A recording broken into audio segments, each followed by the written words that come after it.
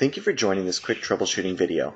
In this video, we're going to walk through how to resolve a data invalid error when editing profiles. Please keep in mind that in order to follow these steps, you'll need system administrator permissions.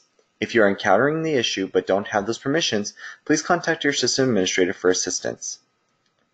Let's say our organization needs to update a custom profile to remove or add permissions.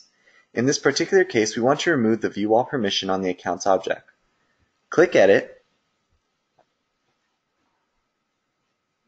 and remove the view all permission and click Save.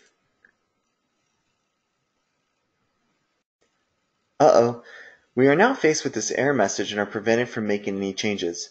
To resolve this, we must update the dependent permissions. However, we cannot do this in the Enhanced Profile user interface. To switch to the original user interface, navigate to the User Management settings, which can be found by typing User Management in the Quick Find box in the Setup menu, and select it.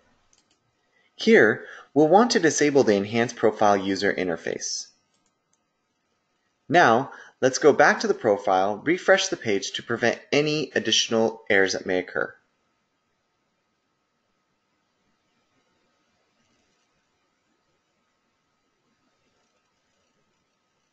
Let's click Edit,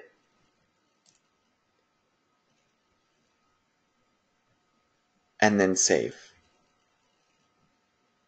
We need to capture the full message so we can update the permissions accordingly. For our case, we see the permissions Activate Contract depends on permissions Edit Contracts, Edit Orders, and permission Edit Case Comments depend on permissions Edit Cases. We need Edit Access for the Contract and Orders objects to have Activate Orders permission enabled. And we need the Edit Access on Cases in order to have the permission Edit Case Comments permissions enabled. So let's make sure that we have the proper access. While still on the Edit page, let's take care of the first part of the error and update the permissions for the Contracts and Orders objects.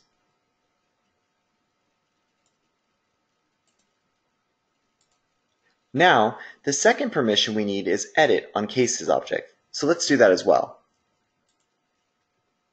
We should be able to remove the View All on Accounts too.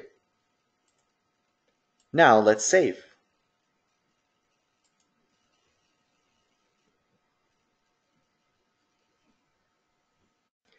Great! The errors are now gone and we can now proceed with updating the profile. Finally, don't forget to go back into the User Management settings to re-enable the Enhanced Profile user interface. Thank you for watching and we hope you found this helpful. If you have any questions, please visit the Salesforce Help portal where you can find great resources including communities, documentation, and trails, or you can also contact support. Happy trailblazing!